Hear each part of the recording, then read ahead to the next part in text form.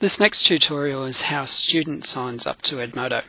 It's a very similar process to the teacher. So I've logged on to Edmodo, signed up by typing up www.edmodo.com up the top there, and this time I'm going to click I'm a student.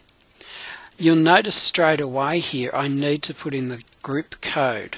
So that's the one we had before, which was 7U6J3R. Then I need to give it a username.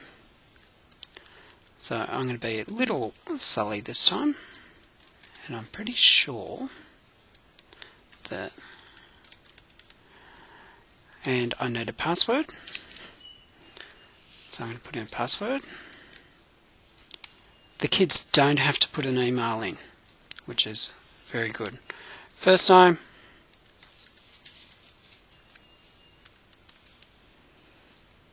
and second name, and sign up.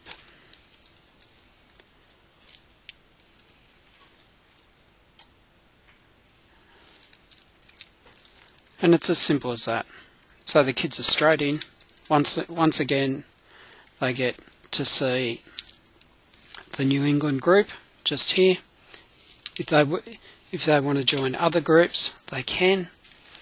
And the same thing with the libraries. So if I go into the library here, they can have a look and they can actually see the shared folders. And if they want to look at just the English ones, they can look at that there. So that's a sign up for the students for Edmodo. Very simple, very easy. All they need is that code and put their details in, and away they go. Thank you.